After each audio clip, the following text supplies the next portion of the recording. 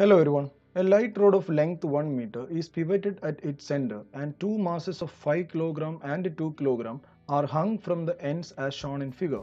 Find the initial angular acceleration of the rod assuming that it was horizontal in the beginning. Now look at the picture here. The 5 kg block has a tendency to move in a clockwise direction. At the same time 2 kg block has a tendency to move in anti-clockwise direction. But we can see from the picture here 5 kg block is heavier, so clockwise moment will be greater than anti-clockwise moment. So what is the net torque acting on the system? The net torque acting on the system is equal to clockwise moment minus anti-clockwise moment. As we already learned, the torque is equal to force into perpendicular distance. So what is the torque due to 5 kg?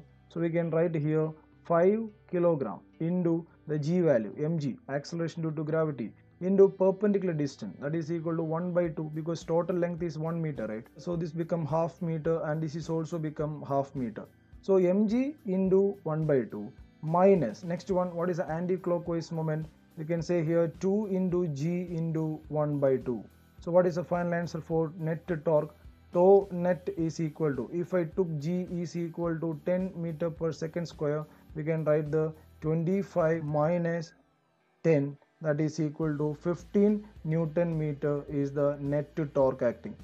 Here the question is asking for the initial angular acceleration. So we can use the formula here, tau is equal to I alpha. So we can use here tau net is equal to I net into alpha. Therefore, what is the angular acceleration? Alpha is equal to the net torque divided by the net moment of inertia. Now, what is the net moment of inertia here? Let's calculate the total moment of inertia.